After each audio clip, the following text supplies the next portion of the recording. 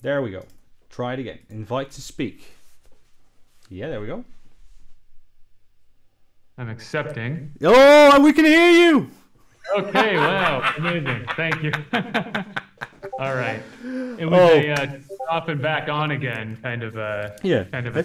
Did you try turning it back on off and on again? What is it like? The IT crowd. That's exactly right? what was necessary. Yeah. Well, I'm so happy we were able to make this work, Walker. Thank you so much. Oh yeah, thank you for having me. Is my level okay? I could go up or down if you like. You're crystal clear to me. But if someone can confirm in the channel that both of us are okay. Okay, thanks, Kev. So, well, Walker, as I said, I'm just excited to have you with us today. So, for those of you who have joined this channel tonight, at least for me, it's tonight. For some of you, it's going to be in the afternoon, even around noonish, something like that.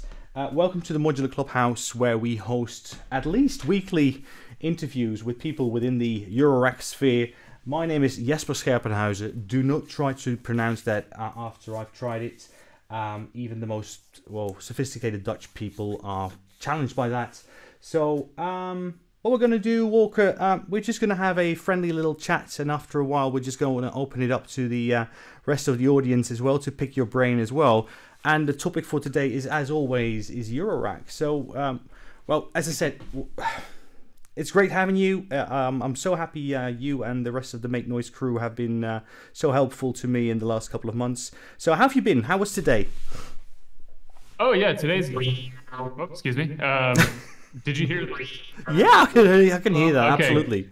Okay, good. Yeah, today's a little chilly and gray here in North Carolina, but we are here at Make Noise. We're kind of just ramping up as much as we can to get as many orders out as we can before the holidays. So I've been spending most of the day on the production floor building. I was building molts and woggle bugs and doing some calibrations, and so yeah, that's what I've been up to today. Oh, been a pretty good one so far.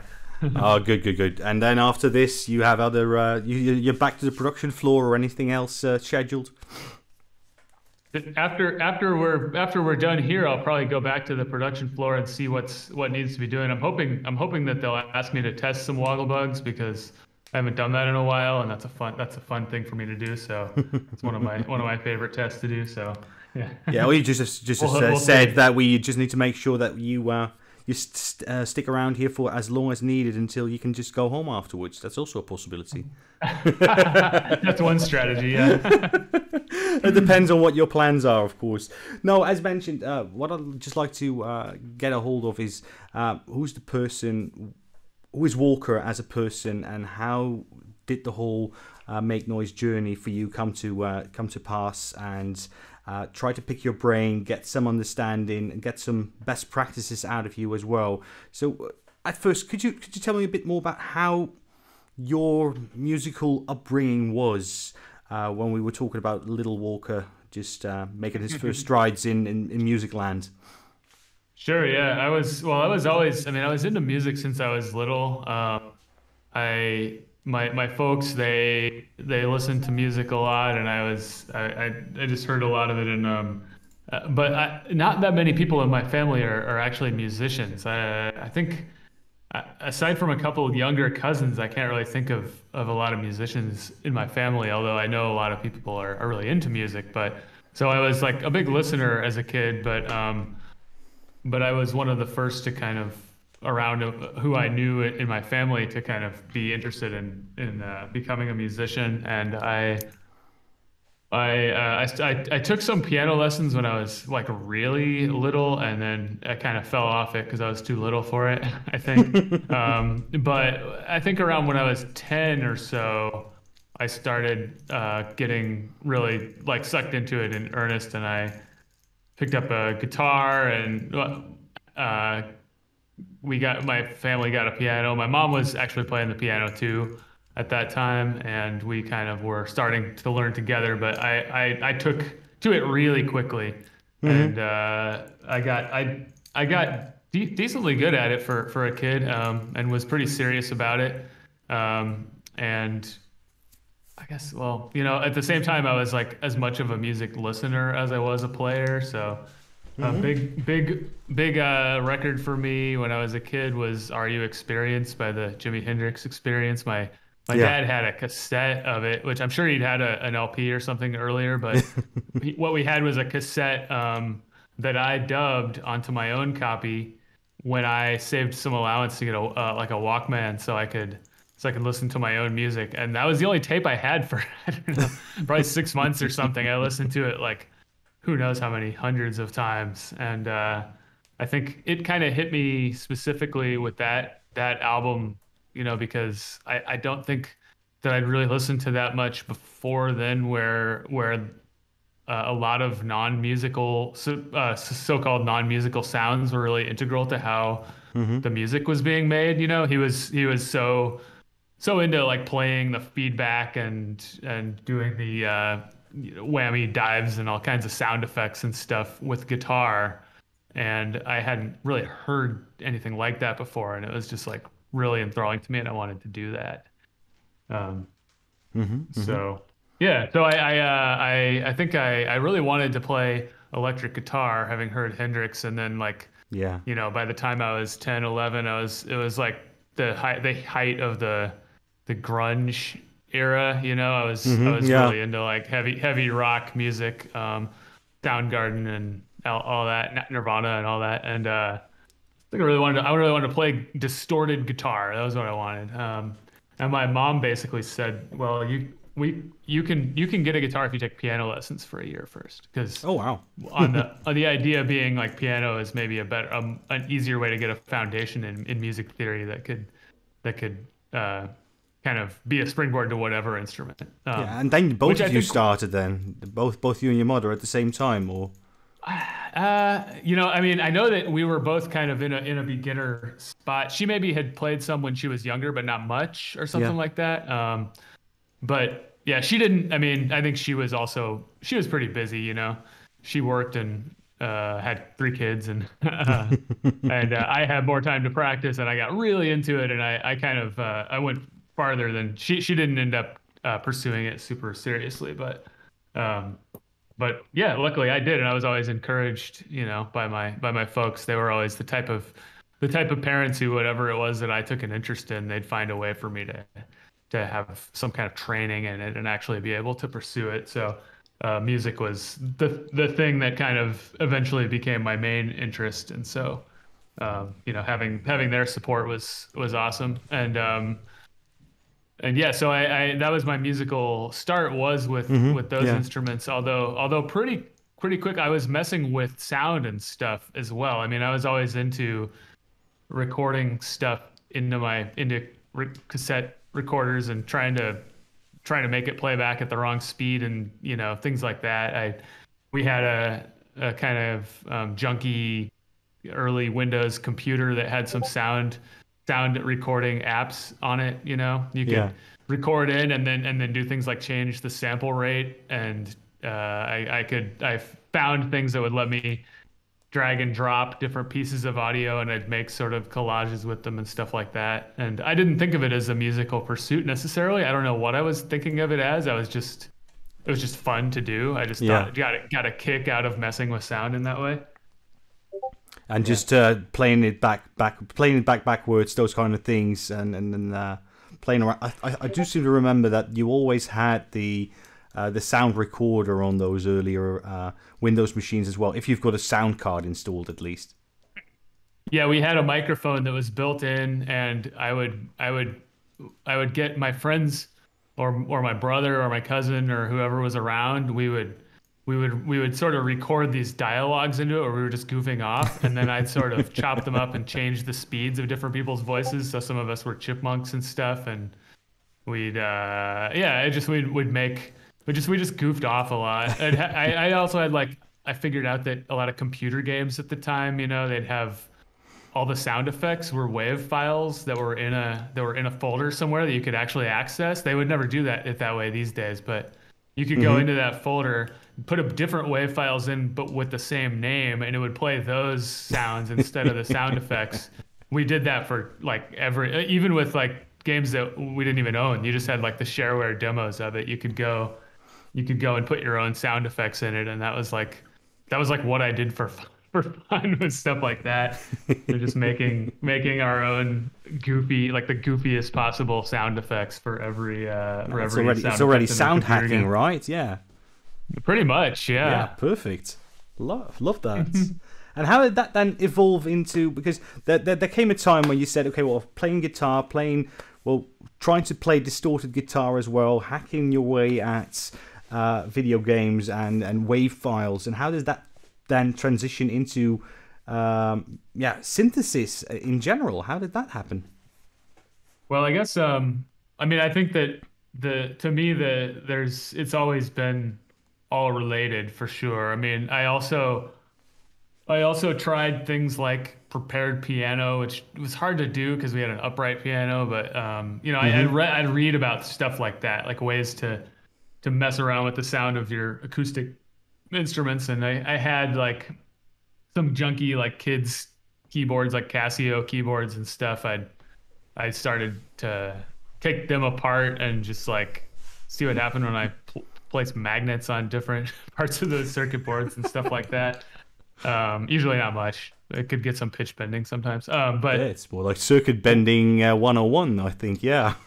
yeah, probably. You know, I didn't have any like frame of reference for what I was doing. You know, I didn't know what I was doing or that there was something that you could do necessarily. It's experimenting, right? Yeah, Just it's yeah, your pretty. I your mean, own definitely. it's your own creativity at yeah, perfect. I started to. There were a couple times where I encountered freeware synthesizers on the computer too. Like I think there was one called Synth Edit or something like that. Just and they were probably not very great and full featured by the standards that we typically hold synthesizers to now. But you know, it would the idea that you could sort of create these sounds and then shape what the sound was by changing some numbers or moving some controls or whatever was interesting and appealing to me. And well, it was really not till I guess also I played with Rebirth. I don't know, you know that one? Like it was the precursor to what's now Reason, and it was Yeah, yeah. emulated like 303s and 808s, 909 maybe.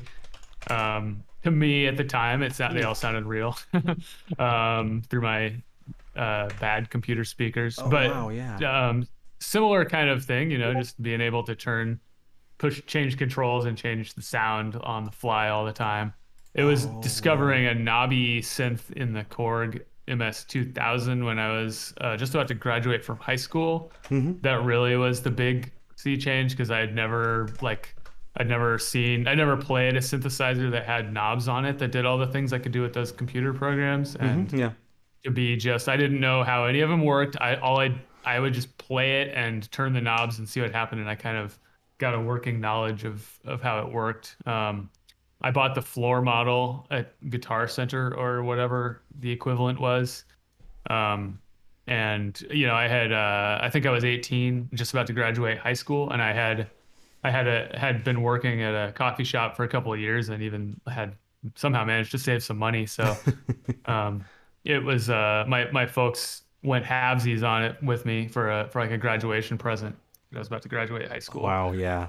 and I took that with me to college, and it was like a fun hobby for me in my room for the first year or two to just like make whatever wacky sounds I could while I was, I don't know, often not sober in various ways, but also when I was, you know, and I started playing keys, including the synthesizer in a band for a couple of years in there too, and still really, I mean, I wouldn't say that I knew exactly what I was doing, really. I mean, you discover pretty quickly what the cutoff and resonance knobs do, but Yeah. otherwise, like I was definitely poking my way through, like why do these? I'd go to a preset and try to figure out why it was doing what it did. You know, the step sequence. How's the step sequencer working? What are these LFOs that are routed these different ways. Absolutely, but you're And just feeling your way through it. You're trying to yeah, absorb as much just by trying, and then of course then you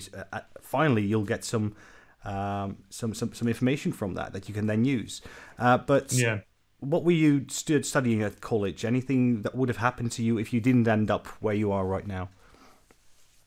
It's hard to say. I mean, I majored in philosophy. Hmm. I was working towards a minor in psychology, which I dropped actually pretty close to the finish line. It conflicted with a philosophy seminar I wanted to take, and I decided that I'd rather take that seminar than get the psychology minor because I was kind of done with psychology at that point. I was not really into it. I didn't. It felt like pseudoscience to me. And But then you take no on offense to philosophy, any. which is the purest form of science, of course. Well, the way that's kind of I saw it in a way like that, you know. I don't know. I definitely didn't. I thought of psychology as some sort of in between area. No offense to any psychologists in the audience.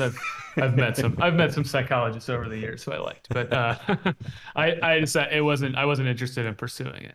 I was very serious about music from the start, but I didn't choose to major in music in college or even really to do it that much for classes. I took a couple music classes, but um, like the ones that I was the most interested in, I remember that I was able to test myself into the fourth year level music classes because I had picked up enough music theory from Hmm. my piano teacher before and just from teaching myself stuff that I was able to I don't know, fake my way in. And they let me take the advanced classes. But and there was even one that was about electronic music actually. I took one. They had I'm not sure what it would be because I didn't have much frame of reference for what gear was and stuff, but they had some kind of rack mounted like Rompler thing that we all had access to with a big mixing board, and they even had like a MIDI guitar and stuff. And I worked with like Max MSP and that kind of stuff in that Hmm. class. Yeah. I think it would have been a version 3 or something like that. It's probably like 2003, maybe 2003. And yeah, I didn't really get the appeal of that at that point. I was like, what?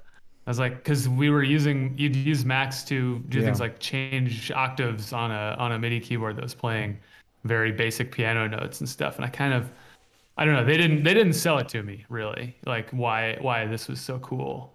Hmm. Um, so I think that could have been something that grabbed me at some point back then, but it really didn't. I was wanting to play the synthesizers, and I also I got like myself an MPC 2000 XL at some point, just like doing lots Yeah. of samples and beats and stuff.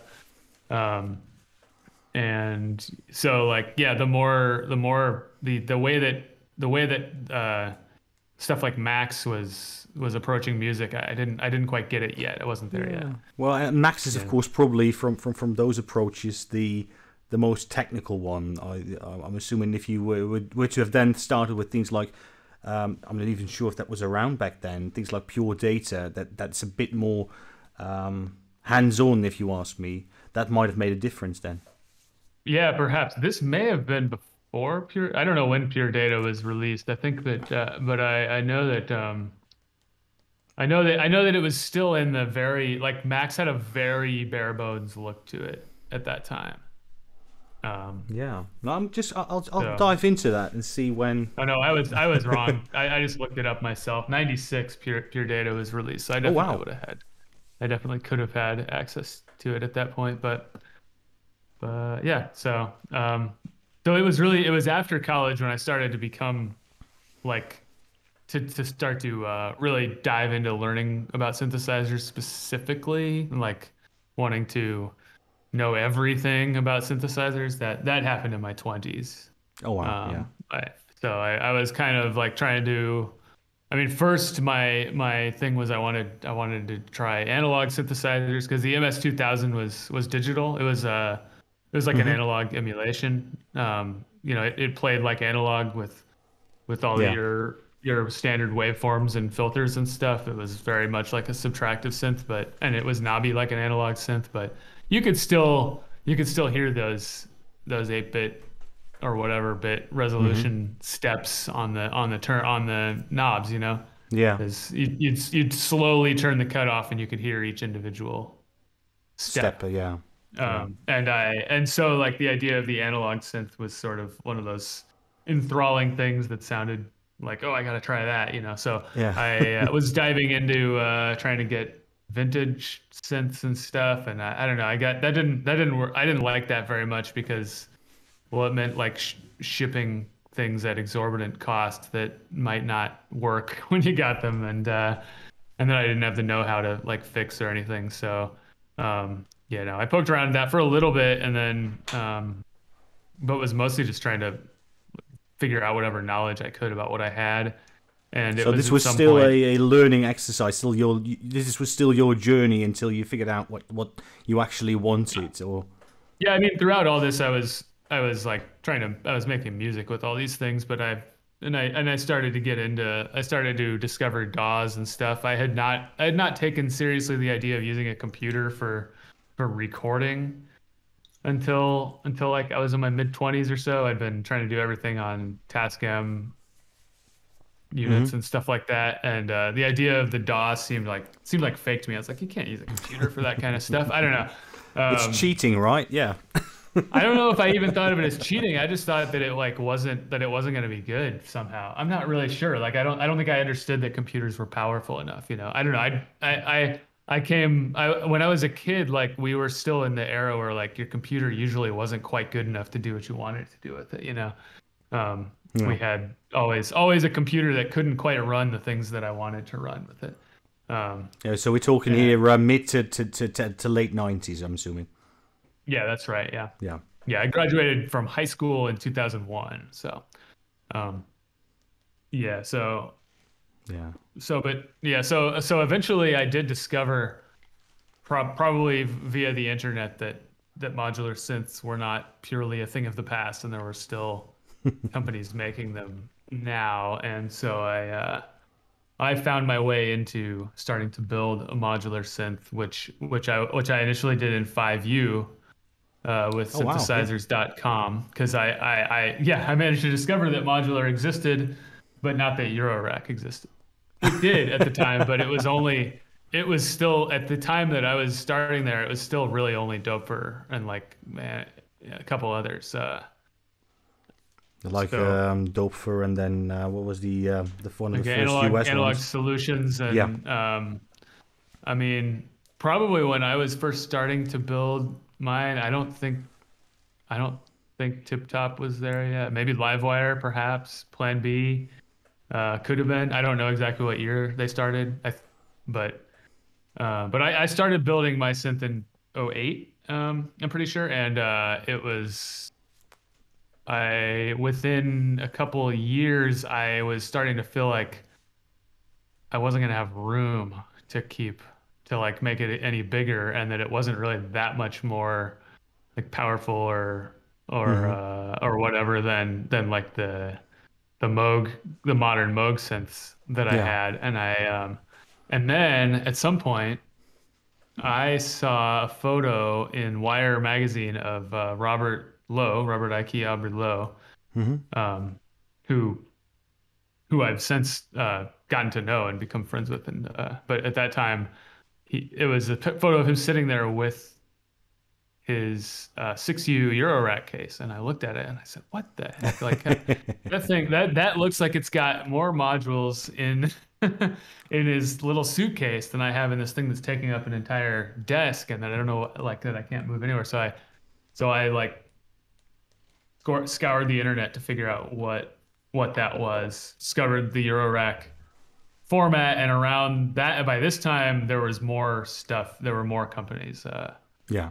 So now we're Like still talking about late aughts, I'm 2008, thinking 2009. 2010, Okay, yeah. 2010 or 11. Yeah, somewhere in there. I switched pretty quickly I switched pretty quickly into like being fully Eurorack.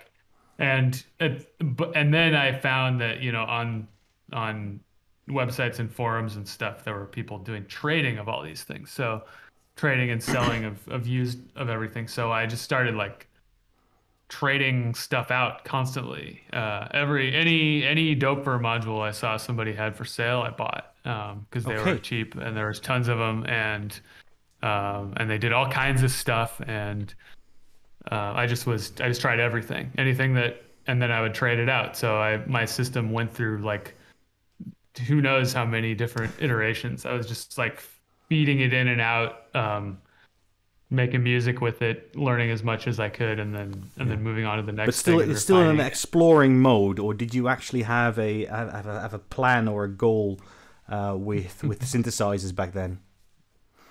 I don't know. I mean, my goal was always just to make some music that was exciting to me. Great. Which I mean, I was mostly succeeding in that goal. I listened to some of what I was doing back then now, and I'm kind of like, well, what were you thinking? But that's always the experience, right? I think Um, every artist has that feeling if they look yeah, back to a certain age. Yeah.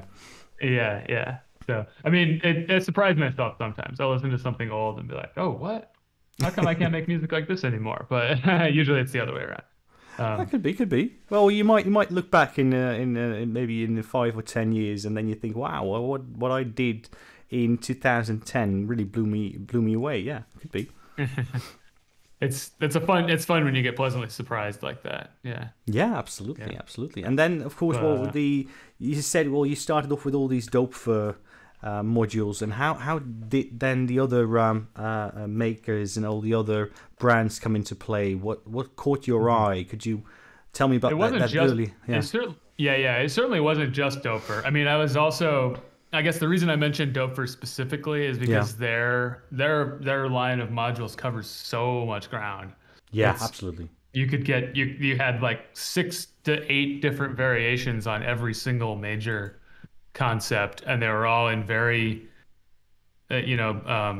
what's the word? Like they're very contained. That concept is contained in one thing, and so you're gonna get exactly what it says Mm-hmm. and know exactly how you're using that thing. So if I got a 166 logic module, I know that this is that now I'm gonna be using and logic, or logic, exclusive or logic, and figuring out exactly what those things are. So I think that was extremely helpful for me as Mm-hmm. educational, as on the educational side. Yeah, but I was also, let's see, I had the tip top sequencer, which at the time was the Z8000, and that was the first sequencer that I ever had. And it's a pretty weird one for a first sequencer because it's, I think if I remember right, all the outputs were 0 to 10 volts, so it's gigantic output range. Yeah.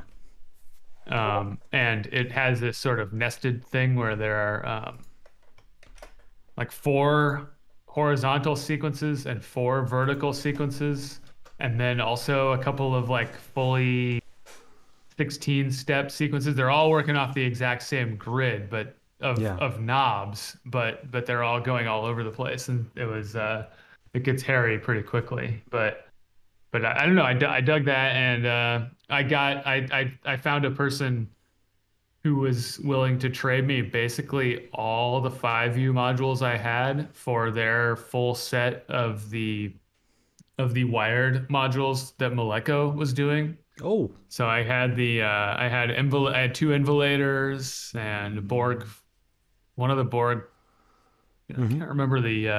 I can't remember my chronology because a lot of this stuff I had multiple times over the years, and like different things at different times too. But yeah, at some point I had both the Borg filters, the Boogie filter, which was actually my favorite of those, the noise ring, involators, oscillator, anti-oscillator, like basically everything that Grant did, that Richter did for the that Maleko ported from Grant Richter. And I got the Mega Wave the moment that it first came out. That was a big one. That's like the wavetable that it's Yeah. based on the Frac Rack Mini Wave big wavetable that doesn't have an oscillator in it. You drive it with your own oscillator.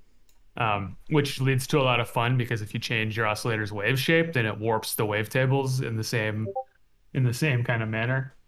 Um, and that I don't know. I think that between Doepfer's writing in line and various things that I found that Grant Richter had written about synthesizers, those were big in sort of just opening my mind to how to get really wild and creative with patching.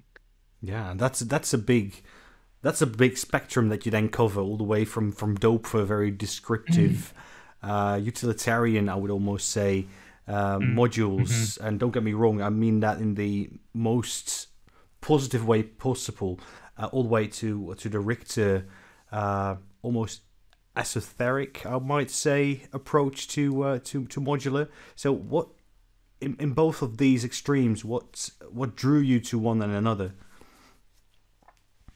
Well, I think a lot of it is just the fact that it all went together. You know, Yeah. I could take some gate manipulation out of the Doper module and get interesting results patching it with the Richter's filter or whatever it was, you know. And the fact that all these each concept goes into its own spot in the case and then they all manipulate each other. You shake them up and see what happens. It was just so much fun. And I felt like I was always constantly encountering new ways to think about it. And the way that Grant presented these things in terms of how to like different creative ways to use them was very inspiring. I think just the way that he thought about it, even more and above than the actual things themselves that he was talking about, his Mhm. approach stuck with me, and I think I've carried a lot of it into what I do too. Yeah. Absolutely. So how did that then influence your actual music making as well? So were you still playing in bands at that time, or were you more doing things on your own? Or Yeah, I was getting into the kind of zone where I was really making stuff with no audience in mind. Yeah, I started just going fully into the deepest end of patching. Yeah, perfect, perfect. for quite a while. And at And that I time, didn't. yeah, you were of course graduated from college. So you were what were you doing during the day, or was it just purely music at that time? Oh no, I yeah, I had to support myself. So I had a. I mean, I worked at restaurants for most of my 20s, and so Hmm. yeah, I would be patching like all day, um, and late at night. I mean, you know, I did other things too. I hung out with friends and did all the things that people do, When you're but I 20, spent right? Yeah. a lot of my free time was spent just patching and doing you know, patching with no goal in mind, just seeing what happened. And a thing that I loved about it and still do is that I felt like whether I achieved any musical goal at any given time or whether I loved or didn't like the patch, I always was learning more from each patch and could Hmm. carry it with me forward to the next one, you know. I never really got into trying to repeat and recreate the old patches. It was more like they lived on in the new knowledge that I'd gained from them and I took them into the next. And So really approach it, yeah, that's still the way I think of it now. Yeah. yeah, still a very Uh, iterative approach for you personally. yes, definitely. Great. And how did you then end up with Make Noise? Because if you're just doing Yeah. the things that you love, you make sure that you earn a living and you just keep on playing, and then there comes a time Yeah, when you well, yeah. right. Yeah, yeah. I was certainly in a zone of life where I kind of didn't know what my life goal was supposed to be. I would have liked to just be able to patch synthesizers all day long and not have to worry about anything else. It's not usually the way it works. I guess I should preface with that whole question with saying that make noise. I didn't bring up make noise specifically before because I figured we'd get to it. But make noise Yeah. was also a big part of of that early knowledge on Yeah, of course, modular yeah. for me. You know, the way that maths and Modumix especially those the approach that Tony got across in the manuals for those Yeah. modules was similar to what Grant had going on. I really felt like I was looking at these ways of manipulating sound and like musical form that were useful as an end in themselves, and also just like taking it to extremes of malleability that I had never imagined before, and the way that you build up all kinds of complex, crazy stuff from little simple components, and it was all that was a huge part of what was going into my thought process at the time as well. It by pure coincidence, um, I lived in the town that Make Noise was in, but I didn't know. So I Ah, was uh, I was probably using Make Noise modules for like 3 years. I had Maths, Modumix, Pressure Points, Swogglebug, Optomix. I pulled a bunch of them I got right when they came out too. oh wow. Optomix and Phonogene. I pre-ordered those from Analog Haven. Got them the moment that they were. I mean, yeah, I could have in theory like gone and bought them direct from the shop, 15 minutes from my house. Instead, I was ordering them from to be shipped from Yeah, but if California you all the way if across the for this country. yeah, but if for the same Uh, reason they could have been located in Italy or right here in the Netherlands, yeah, of course that it doesn't come to mind. Oh, let me look up where they're located. Of course, yeah. yeah, so I had I was at a street fair in downtown Asheville one summer, and there Moog is also located here, so I Yeah. knew about Moog. And I had sort of attempted to apply for jobs there a couple times, but I didn't know like how to approach that, and I never got a call back from them. But I I was going to the Moog Foundation display that was at this street fair, Mm-hmm. and I was talking to somebody who was at the Moog Foundation, and I was playing the Voyager, which is it the Voyager? Yeah, the Voyager, which was the mini Moog model that they had at the time, and I think the person at the foundation could tell from hearing me play that I knew what I was doing. So Oh, they nice. they were asking me questions, and I said, yeah, I'm into this, but I'm mostly into modular synthesizers. And they said, oh, well, you should come back this afternoon because Tony from Make Noise is going to be here doing a demo. And I said, I will be there because I mean, I knew who Tony was already. I'd seen him in videos from the NAMM show and stuff. Yeah. But I didn't know that he was in Asheville. So I came back that day, and he was indeed giving a demo. And I talked to him for a while, and at that time, uh, I mean, I bet there were fewer than 10 people in this town playing modular synths. Oh, wow. I mean, it was not a well-known thing yet. Yeah, and back then we're talking about what year are we talking right now? I think this was 2012, so this Okay, is great. nearly Yeah. 10 years ago now. Yeah. Um, so yeah, I remember Tony saying, I didn't even know we had any customers in Asheville. And Oh, so that's beautiful. that lit me up that he was here doing this thing, and I began to come up with excuses to drop by the shop. Oh, hey, can I buy a function or Mm-hmm. things like that. And oh, hey, I saw your Renee had a white faceplate. Did you have any extras of those? So I Oh, got Tony swapped out my Renee's faceplate for a white one, which was a special, unusual, like limited run version of it. nice.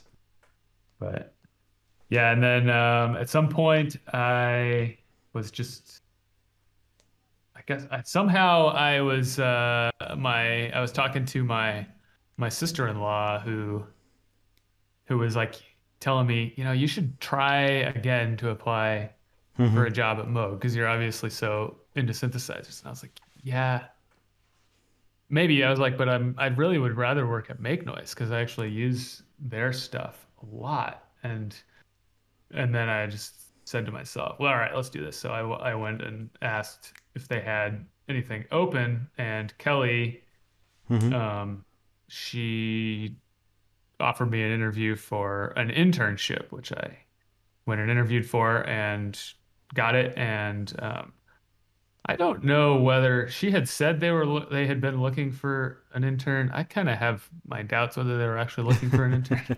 I don't know. I think she just saw that I was like really, that I was very enthused, and there weren't at that time there wasn't that many modular synth people around. Yeah. So And I they, got of an course, they knew internship on you. They knew you. They've seen you around, of course. they'd seen me around some by that time. I Yeah. mean, yeah. So yeah, I started an internship working production, and I Did you have any experience in making or DIYing before you actually started? nope, So I really didn't. learning on the Nope. job then. Yes, definitely. And there were some things that were daunting and Hmm. and kind of scary to me, like testing power supplies and stuff like that. But I think that a lot of what's done on quality control Hmm. is based on your knowledge of how the instrument works in practice, and so Yeah. I picked that up quickly. And we had at the time this is wild to think about now, considering the way that we do things now, but all of our procedures were basically verbalized to us by Tony, Oh and then wow. written on Yeah. a clipboard that had just whoever happened to be taking notes from Tony's procedure. It was written down there, and that was the only documentation of it. So it's all about And the oral history of Make Noise. and as a yeah, and as a I think sort of as a test of me to see what I could do with it, Hmm. they gave me the task of turning that into a quality control manual that everybody on the production line would use. And Awesome. so I did that. I created a format for it, and I created like printed manuals with photos and diagrams and stuff for every single module that was made on exactly how to test every single function of it. And then Oh that wow. summer, uh, after I'd been there a few months, they offered me a job to be the production manager. Oh wow. So to head up the production team, which was something that prior to that Tony had been doing. He'd been Yeah. doing that as well as being the head designer, and it was taking a lot of time for design and engineering off of his table. So they kind of like hired me to split Tony's job in two at the time. And so I did that for several years, and meanwhile I was also making videos, Yeah. which I didn't mention that, but that's something that I did. I made my first video for Make Noise in my free time, without being asked to do it. I just did it as something that I hoped would be that I hoped would impress them, and Oh, that's and so then nice. they started asking me to make more videos, and then that became a part of my job as well, but was always second priority. Yeah, So I yeah. think it was probably 2016 when we split my job in half, and John was hired, who is the production manager now, and I became instrument specialist, which is what my title is now. So Instrument work specialist. I But it worked on the started production with that floor today, guerrilla but that's pretty marketing uncommon. approach then. I would say if you just say, well, you're just doing, well, you're just recording some videos without being asked, and you just put them online. That's guerrilla marketing, and I think that that's, of course, awesome if you can just do that. Yeah, well, it worked. I guess it worked out. I Absolutely, look yeah. at the videos I made in 2013 and 2014, and they're like almost unwatchably bad to me. But that's part of it. Yeah, always progressing. Yeah. Well, and as I said, in 5 to 10 years, you're going to look back at that and say, well, that was true pure Gonzo or something, and you see the art in there. That's of course Yeah, one of the things, right? Yeah, and that's something that we that's can a all. time. And even It's like a yeah. there's a time capsule thing. Oh Yeah. yeah, absolutely. But even if I look back at the first videos I've done at the start of this year, and if I compare that to what I'm doing right now, there's a there's a world of difference. So no, if you Yeah. look back to 2013, which is now eight years in the past, oh wow, you've made strides then. We did we in our crew meetings that we have every week. Usually, somebody will give some sort of like someone will share or present something from what they do in their job, and I did one that was sort of the history of our YouTube channel a couple months ago, where I played the beginning of my very first video for the people who I work with, and Oh, you got to tell me it that was that was gnarly. recorded. You Yeah. presenting that? Did you record that? Oh, yeah, I wish. No, it wasn't. Oh, so Yeah. sorry to hear that. It was funny to just like, I mean, I think everybody was with me that it's come a long way. It was looking real rough back then No, but still, compared to what we if can do it's now. Yeah. rough, you don't need to. You need to take it positive and then say it wasn't rough. No, it was pure. That's a good way to put it. I mean, I think that, the synths sounded good and we made them sound good and we explained what they were doing and that's what was important. Absolutely, perfect, Yeah. perfect. So how you said? Well, this is something that you do as a team every week. So how big is the team nowadays? We've got about 15 people working in the building now. Oh wow, jeez, wow. Now that will probably make you one of the largest Eurorack companies out there today, right? As far as I know, I don't know how many people work for each company, but No, yeah, indeed, we're certainly one of the biggest ones. Yeah, I mean, absolutely. and we're one of the oldest too. If you look at this, if you look at who else was doing it in 2008, it's not very many who are still here. No, indeed, and Yeah, Tip Top comes to mind, of course. Doper comes to yeah, Tip mind, but Top, mm-hmm. yeah, Gopher, of indeed, course, yeah, yeah. And so but yeah.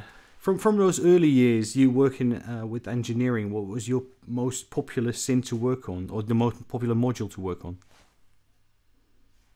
How do you mean? Like the most popular module to No, just for you. the? Which one did you really enjoy working on back then? Whether it's producing Oh. or QAing or Well, I guess for as far as development goes, a lot of times the best ones are not that fun to develop.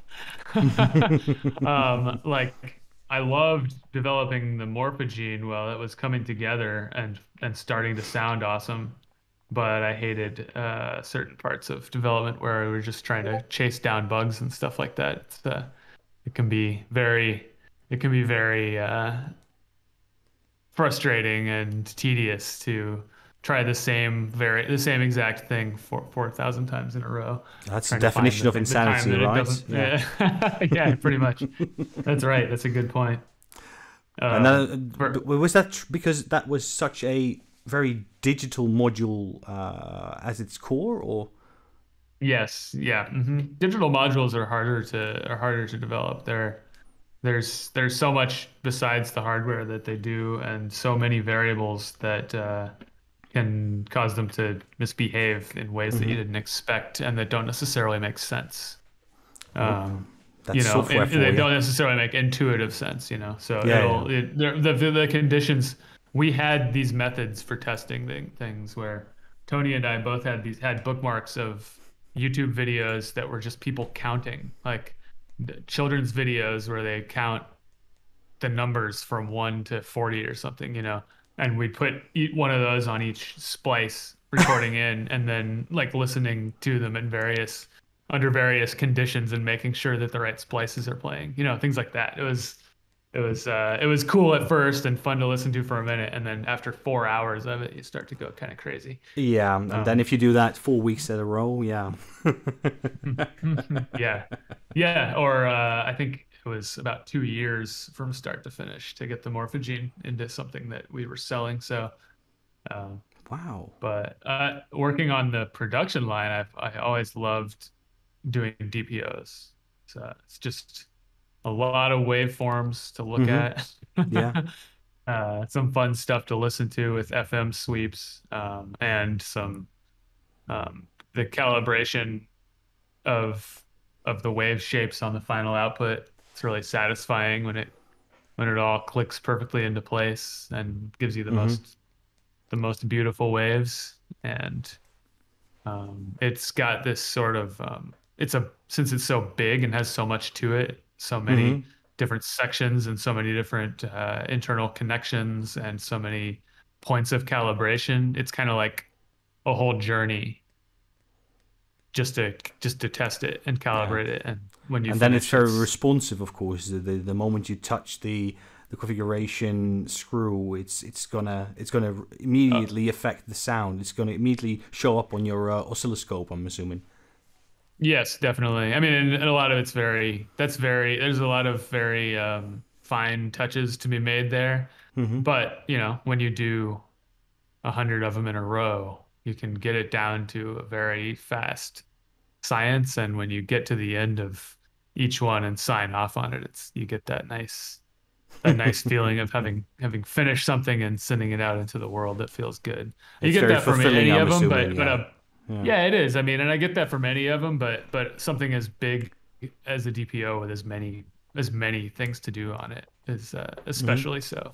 I think it's the same. It's similar with the Zero Coast, although I was doing less testing on the production line myself by the time we released the Zero Coast, so I'm not quite as like intimately familiar with the test as I am with the DPOs. Yeah. Well, that was one But of it my, does my, kind of my other questions, of course, is of course with given the success that the Zero Coast and the Strega had recently, well, in the recent years, is that something where you see Make Noise evolving more into the desktop side, or do you think that that will always be a part of a modular company doing desktop synths as well? it's I would say it's the latter. Yeah. We are we the desktop synth thing is it's important to us Mm-hmm. because Yeah. It's a they're more gateway drug. accessible. Yeah, I mean, yeah, or even if it's not a gateway, even if it's the last thing you buy from us, it's something that more people can have access to. It's not as daunting to Mm-hmm. get a zero coast as it is to get a big whole synthesizer, Yeah. and it does a lot of the same stuff. And we those things it's important to us that we have something that a lot of people are going to want, even though we also want to do the most synth head stuff that we can do as well in the modules. We've done the last releases for 2 years now. We haven't released a new module, but Yeah. because we did the zero control and then the Strega, there are various reasons for that. It's not a matter of we're not doing modules anymore. It's more like there have been a lot of forces beyond our control Oh yeah. that Yes, decide we've got how we can do COVID, we've things got the efficiently. shortages. Yeah. Yeah. And So, yeah. And I'm assuming that even at your scale, because I've been talking to a lot of makers over the course of the last, let's say, 12 months, and everyone has been impacted one way or another. On the one hand, of course, by COVID directly, where they had to have people working from home or something like that, where they didn't have the production at full capacity. But on the other hand, also the IC shortages globally, and the other shortages going around as well. So how have you been impacted as Make Noise in that regard? uh, well, in a lot of ways, I don't know. Yeah. It's hard. I couldn't quantify everything, but No, no, no, it's but more on a definitely. qualitative approach. Did you have to let people work from home from a QA perspective, or? Oh, yeah, yeah. So yeah, when the pandemic first hit, we completely closed for a little while, and people who people who could work from home with their jobs did. Yeah. That included me.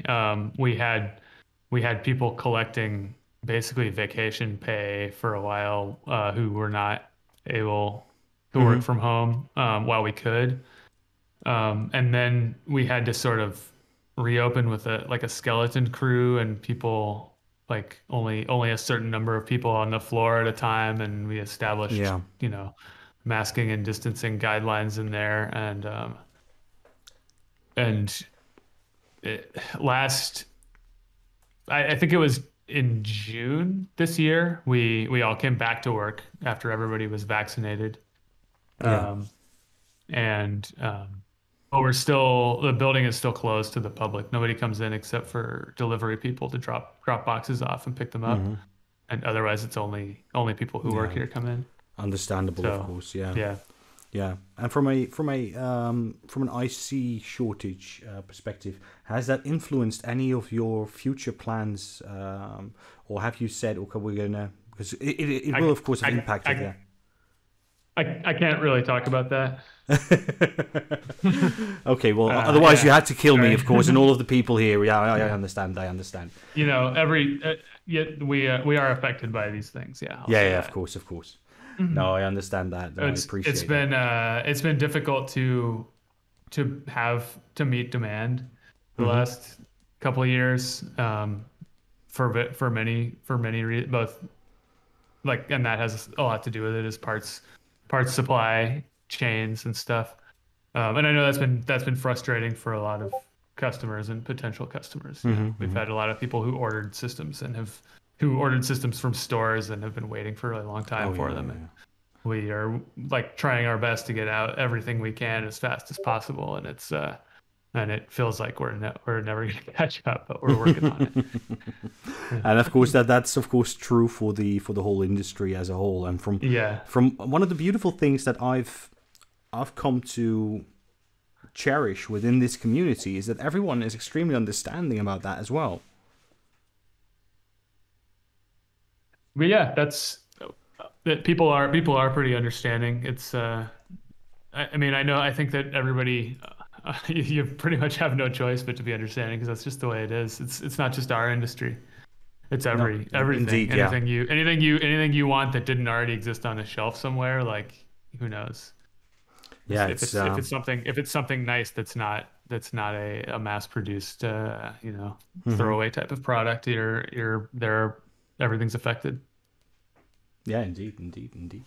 But is there any chance that you can give us a quick glimpse in what's to come in the future from Make Noise, or is that everything is strictly under need to know basis?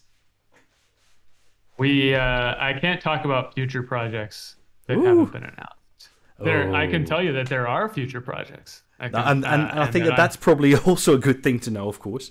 And I'm excited about them. Okay, I can say that we will continue doing fun analog modules. Nice.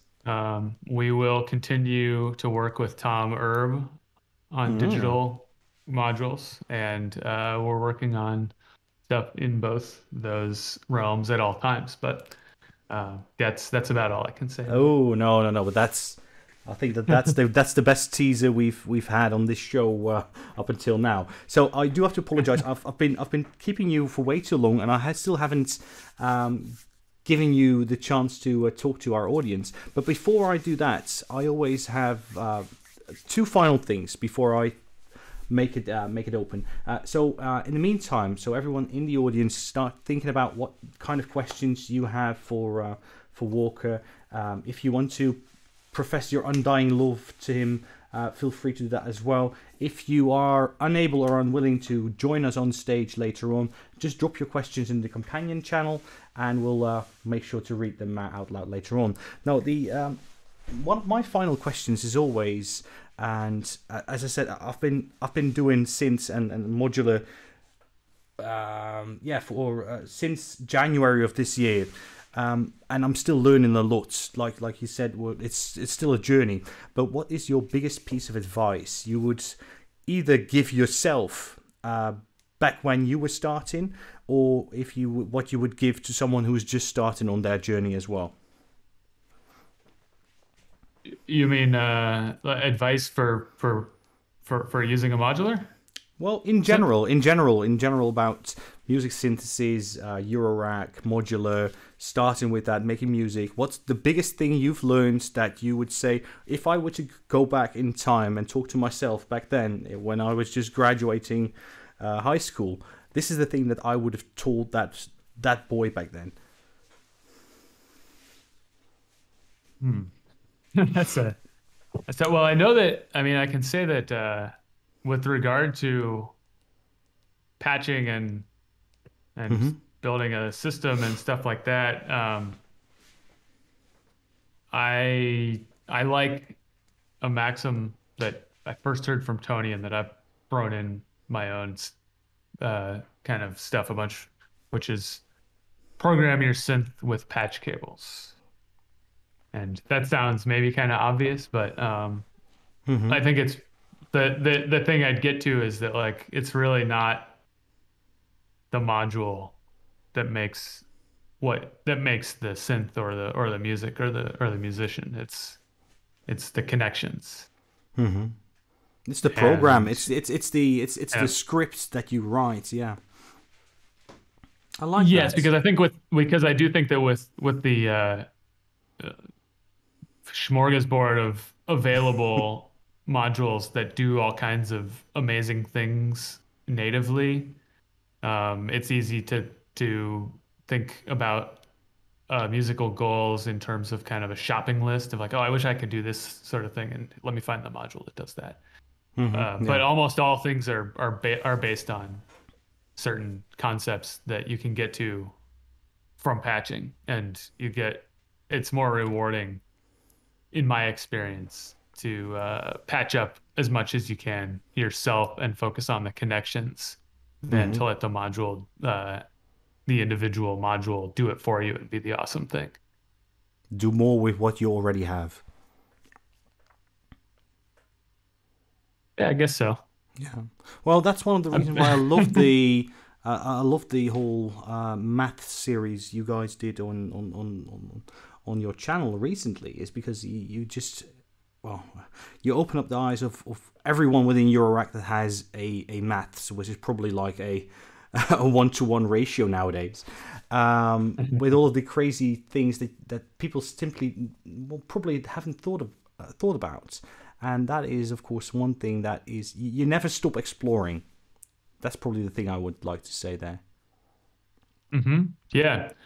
I think math is a good kind of microcosm for what I'm saying, because it's known for being something that can do a lot of different things, but a lot of different things that it does aren't things that you pick from like a list of modes. You make them by patching it in a thoughtful way, and so you can move between and through them, those different things that it does. Yeah. And it's more about how you're taking the basic concepts and putting them together than it is about like having a mode or something that's baked in, that's pre-baked in for you to do a specific thing. Instead, you get there by putting it together yourself based on what you're trying to do. Yeah, that makes sense. Absolutely. I'm just trying to to process that, but yeah, absolutely, no, spot on. Thanks for that. Then, of course, well, I've been asking your everything that I want to know about you for the last hour or so. So I would like to give you the chance, if you've got any questions for me, if you have them, if you want to ask them, and then I'm going to give it over to the audience. I know. Did you say that you just started using synths this year? Yeah, I bought my NTS-1 in January of this year, and that was the first synth I ever bought. And now you're hosting a show about it. That's you must have gotten really into it really fast. I've really gone down the rabbit hole. So I started. So what actually happened was I bought the NTS-1, and then I immediately it exploded into all of these other synths, and at that time I told myself I'll never go into Eurorack, because then I could just declare bankruptcy and be done with it. And well, of course that's I was able to hold on to that for probably like 3 weeks, and then I said, okay, I'm going to go into Eurorack. But what I then said is, well, if I'm going to do that, I'm going to start a channel, a YouTube channel on that too, because I do want to. I'd want to document that journey that I'm on, because otherwise I'm just going to spend a lot of money and don't have anything to show for it. But if I document it, then maybe others can benefit from that as well. And at that time we started, Clubhouse was a big thing back then, so I said I'm also going to interview people because I want to learn as much as possible in the shortest amount of time. And well, of course, Clubhouse has been taken over by all these NFT slinging crypto bros or something like that. So I moved it to Discord, but still, yeah, we try to do this the best way possible. And this has been a great learning experience. Absolutely. Cool. Well, yeah, thanks for doing it. Of course, yeah, it's been my it's been my passion for the last year. So yeah, perfect. So with that being said, well, thanks so much, Walker, for that question as well. So I'm just going to turn it to the audience. For those of you who've been here before, just raise your hand, and I'm going to get you up on stage one by one. If you can't join on stage, but you do have a question, or if you do indeed want to profess your undying love to Walker, just use the companion channel. So I would say have at it. In the meantime, I'm just going to check the companion channel if there's anything that we missed. I've got Dex Lamp saying, aim into that, Walker. It was so cool at the time. Malt is easiest to QA by Kyle. Yeah, absolutely. Can confirm. And Kyle just confirmed that they at Signal Sounds has a big restock of Make Noise modules there as well. So those were the comments we've got in the companion channel. So please, people, don't be shy. I can now confirm that Walker doesn't bite. So if you've got any questions, please raise your hand. So anything in the meantime, anything special planned for the coming weeks? Anything special? We are. Yeah.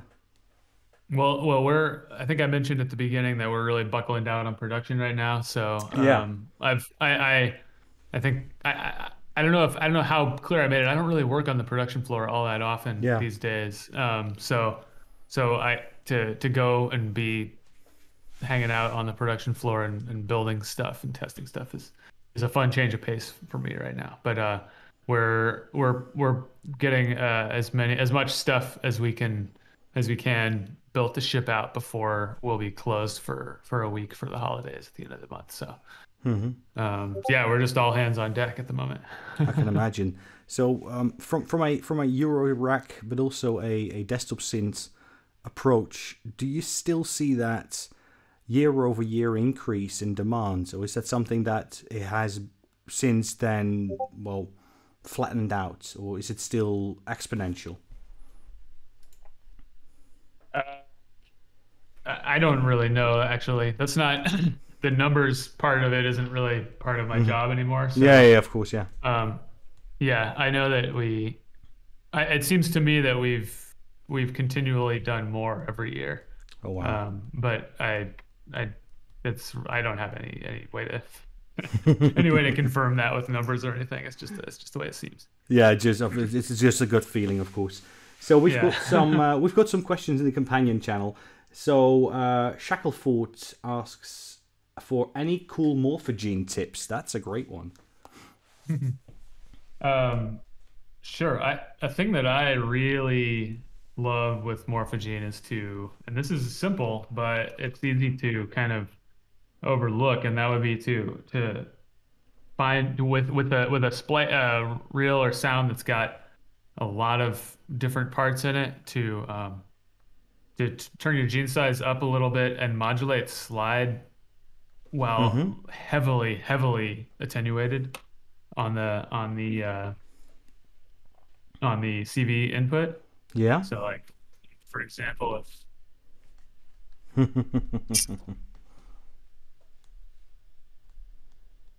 I've got this sound, it's hard for me to tell whether you can hear my voice when the synth is playing. So if I've got this sound that sounds kind of like this as it plays all the way through.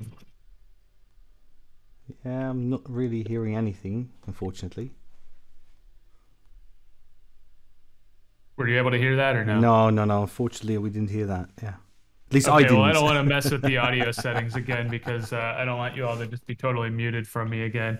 Uh, that's sorry. I guess you're not going to be able to. I'm not going to be able to give you the audio Yeah, no example. worries, But no worries. if you find somewhere right around a transient and Yeah. just heavily attenuate your modulator, like I always find little magic in there, and then I'll often um, then record it into the next splice and have that recording of that modulation as a new thing that I can then do it to again, and then just go farther and farther into the quantum of those sounds. And Fun you to do. just keep building with you're just building a superposition of modulation then. Yeah, kind of just scattering it into little tiny bits that are surrounding each other, and then scattering those bits and scattering those bits, kind of like diving farther and down in exponential levels of dimension or scale from Hmm. smaller and smaller and smaller into the world that's inside the sound. Yeah, I can imagine. Absolutely. So we do have some other questions there too. So and as I said, I still need to pick up a morphogene and start playing around with that as well. So we do have a question from Kyle. Did you have to discuss doing video and marketing as a full-time job? It can be a big investment in time and money for potentially hard to quantify results. That's a good question, actually, Kyle. Absolutely. Thanks.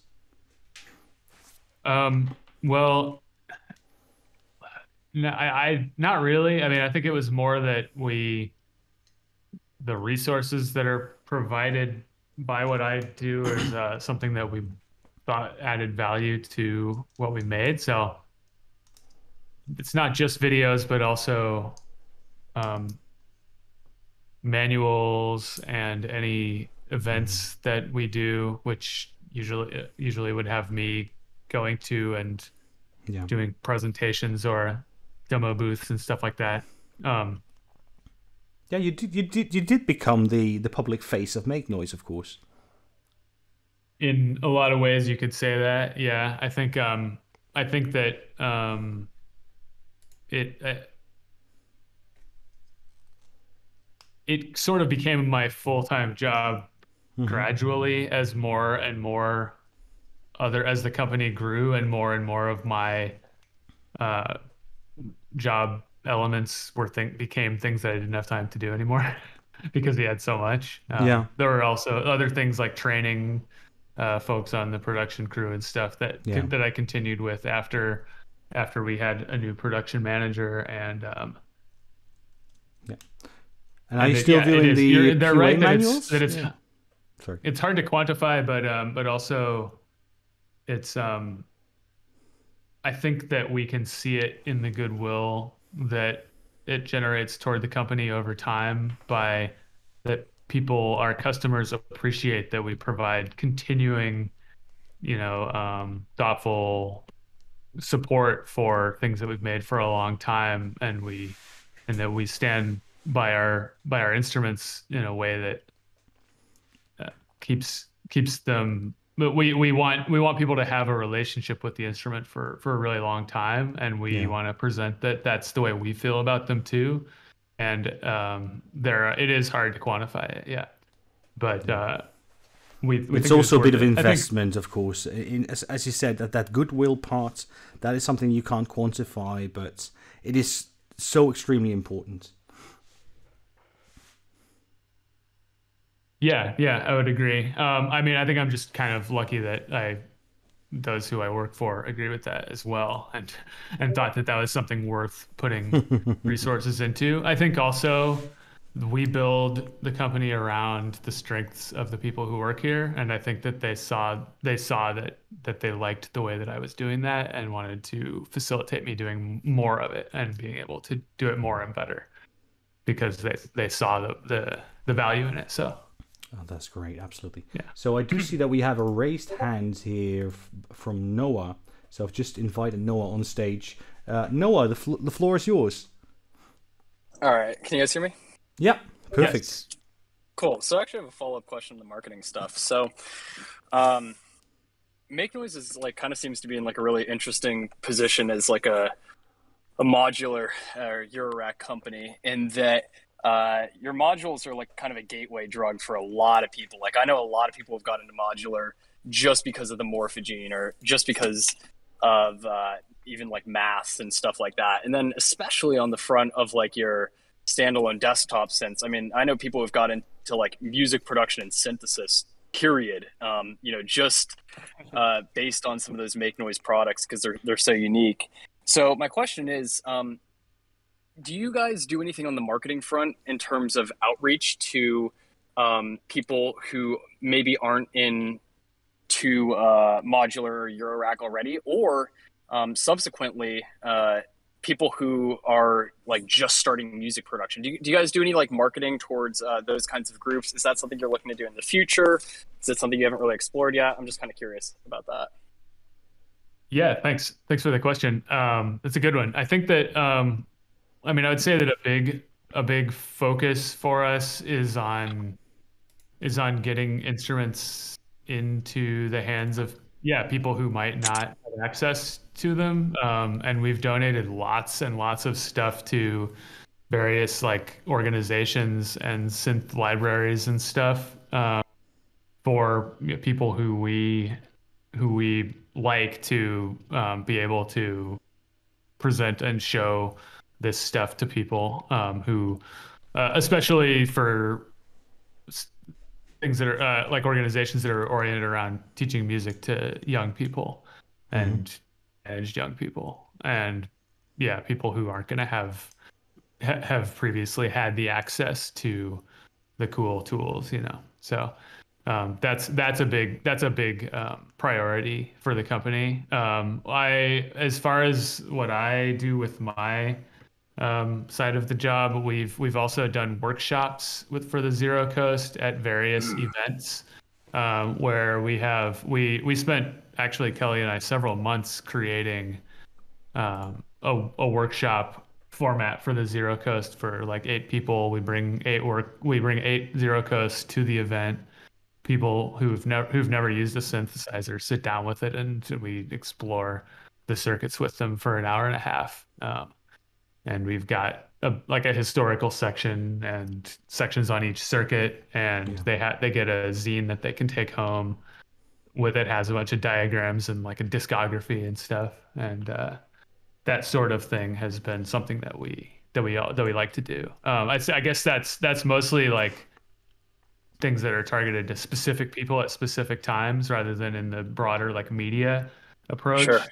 I also try to make it so that what we're doing in terms of what we publish on our channels has a lot of different, can reach a lot of different levels, so to speak. Like I'll do some videos that are real deep dive patch stuff that's really complex and wild for people who have patched for a long time. And I do some stuff that really may not even have that much to do with patching. It may more be like, you know, how do we think about sound, stuff like that. And then we're also really trying to add additional content creators to the channel. Like we've been working on commissioning videos. I've had videos from people like Panic Girl and Leo Mendez down in Mexico City, who's done a really cool video on the philosophy of light and sound and stuff like that.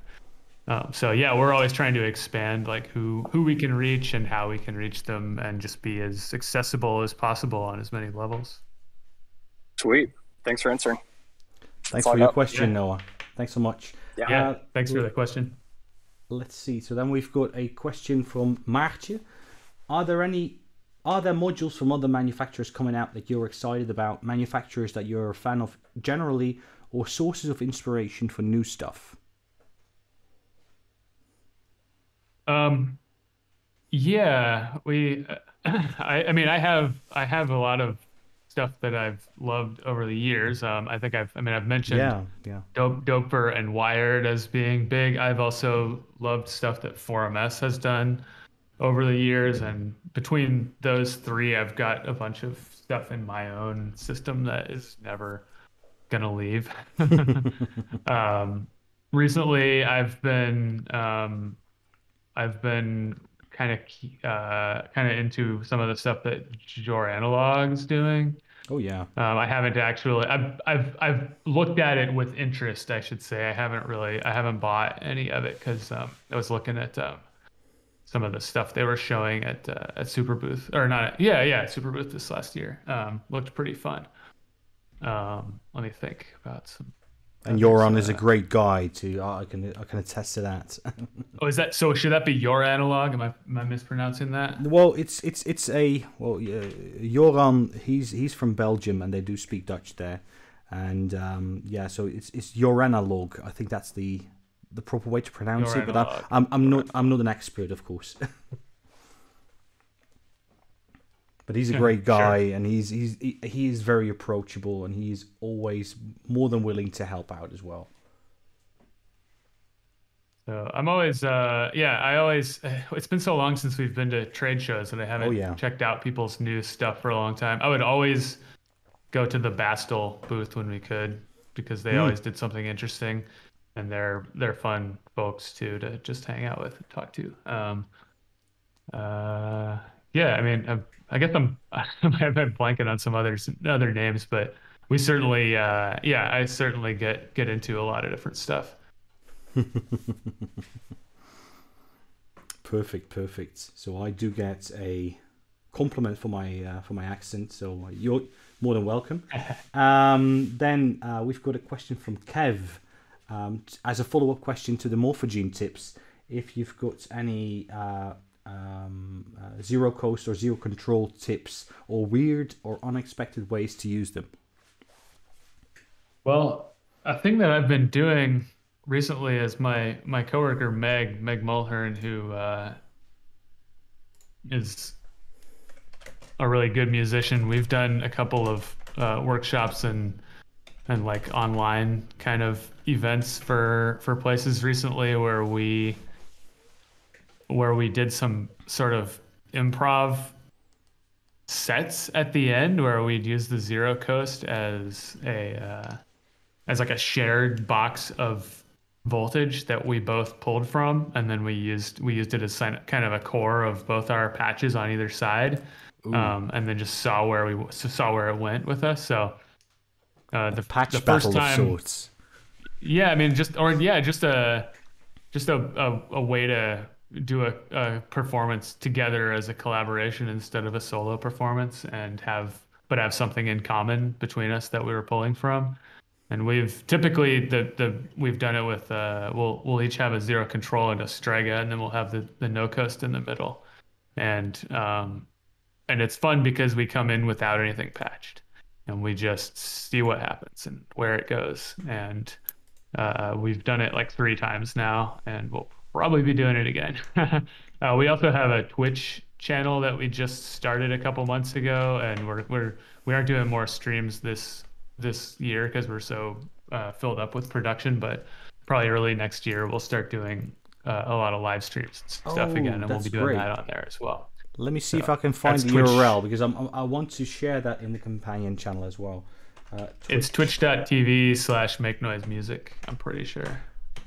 Make noise music. We're still building our following over there. I don't know. We don't have as many followers as we do on Instagram. Well, no worries. Then let's use this Discord So yeah, please come on over. Yeah. Yeah, sure. So let me just paste that there. I think we've got it. There you go.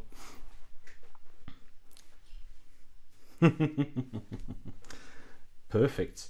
Then we've got a question from okay, I'm gonna butcher your name, apologies. Tsakadl. Has working/playing with synthesizers had an influence on your life as a whole in terms of how you approach things, for example? Yes. Great. I mean, I think a lot of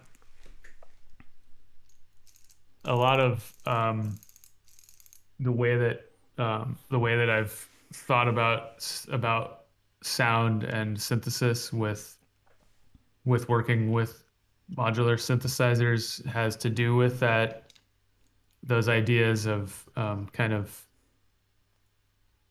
concepts and sounds or what have you being built up from the relations between smaller parts, and that has kind of an echo effect into the way I see things, the way I think of the world, and my place in the world. And Mm-hmm.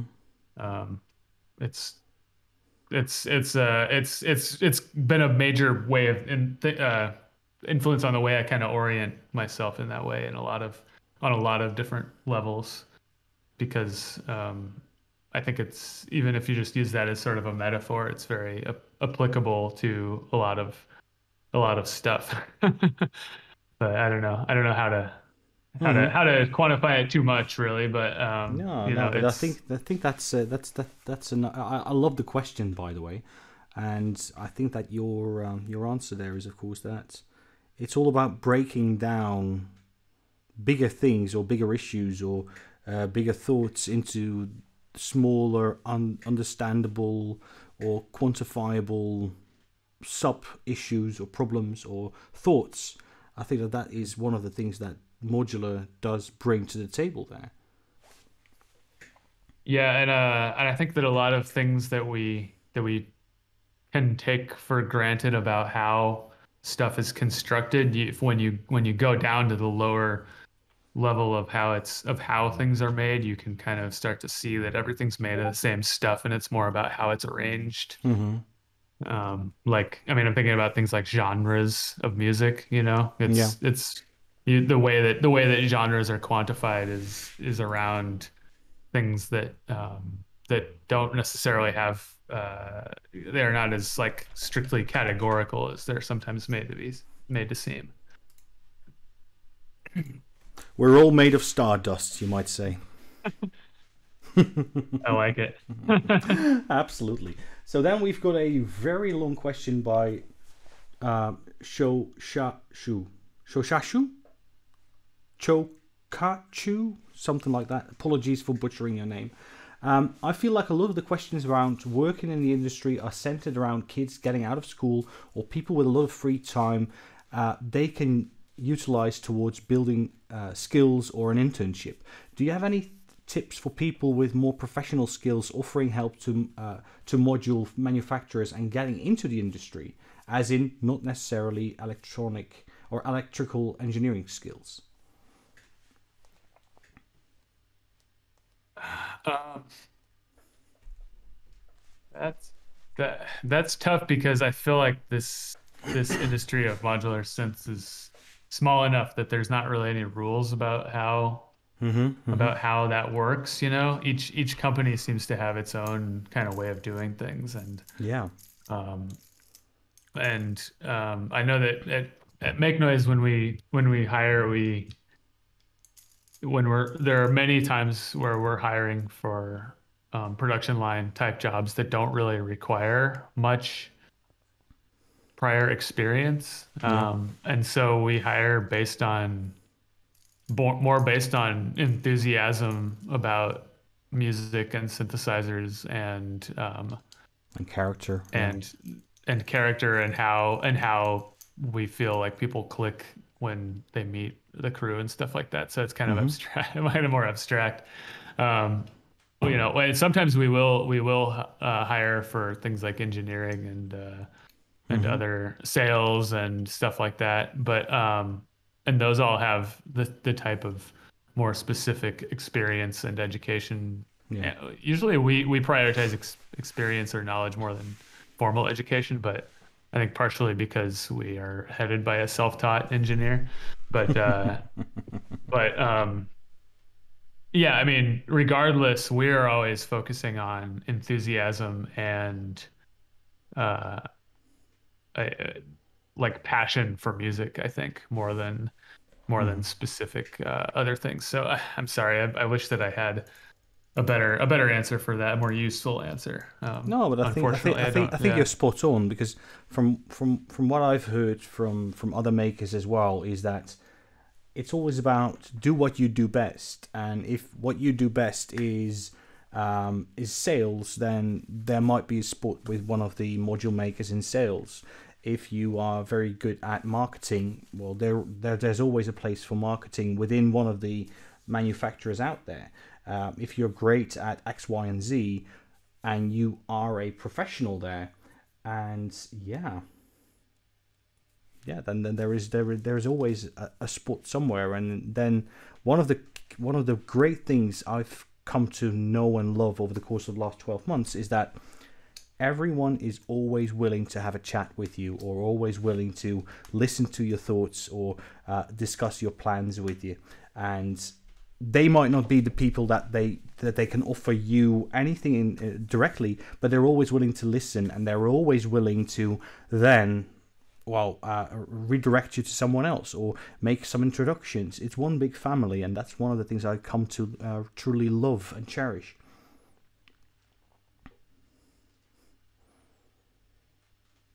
Yeah, I have found it to be a friendly industry as industries go.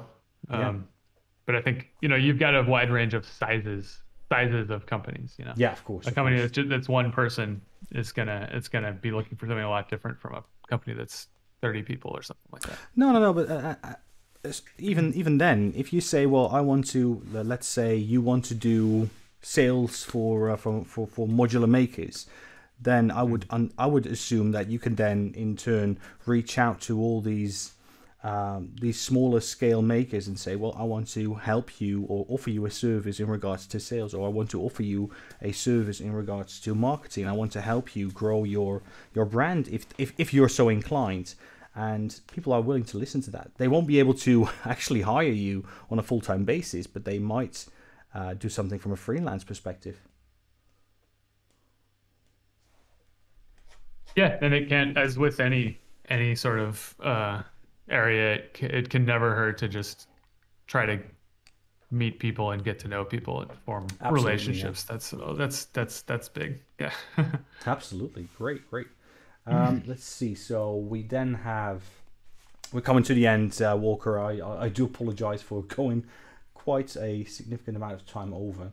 No, I actually didn't have an end time written down, so we're fine. That's always good. So then, people, just keep your questions coming. No, apologies. At a maximum, I'd have like maybe 15 more minutes left. Yeah, that's great. Before I'd have to jet. Yeah. Question from Kyle: is Make Noise coming to Super Booth in May of next year? That is TBD. Yeah. As with most people, we will have to see what's going to happen on the global scale, right? Yeah. When we feel comfortable with that, I am looking forward to it happening. Yeah. A comment from Kyle. Walker is one of the few people who work in your rack who actually gets to use the stuff. That could be true. I mean, a lot of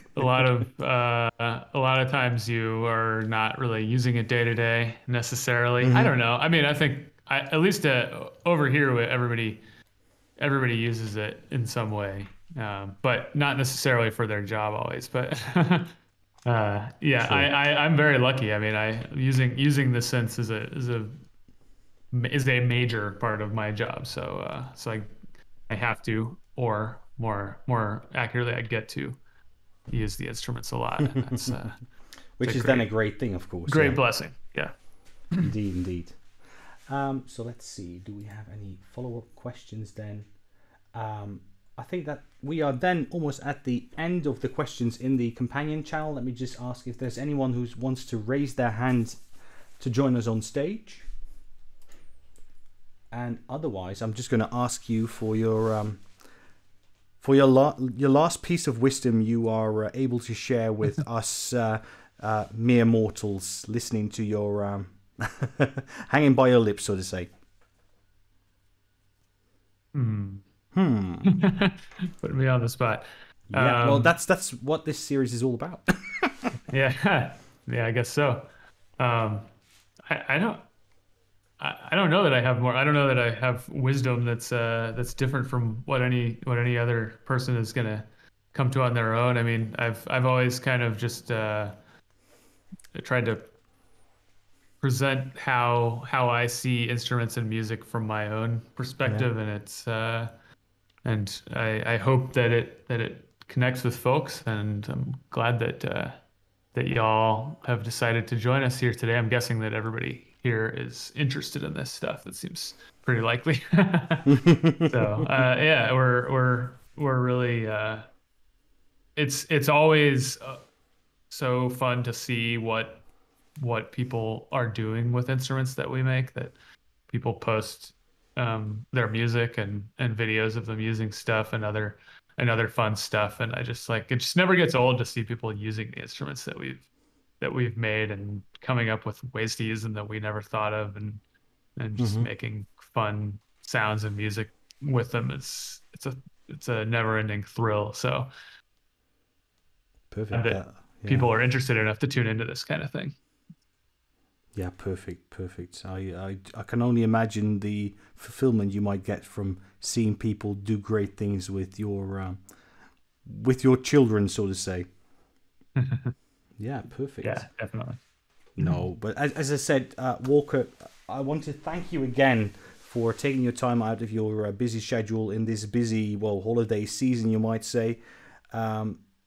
I will probably reach out in the future to get you back on this show at a later time, because I've really enjoyed talking to you, and I think that the questions that we got from the audience have been great as well. So again, thanks so much for joining. No, thank you so much for having me. This has been great. Yeah, I know I'd be happy to come back on someday in the future. Don't hesitate to reach back out. I will. No worries. And then I want to thank everyone who is tuned in live. Thanks so much for joining. Thanks so much for your questions and the interactions here as well. This has been a presentation of the Modular Clubhouse.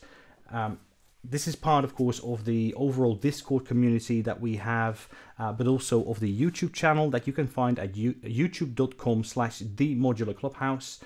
Please make sure to like and subscribe.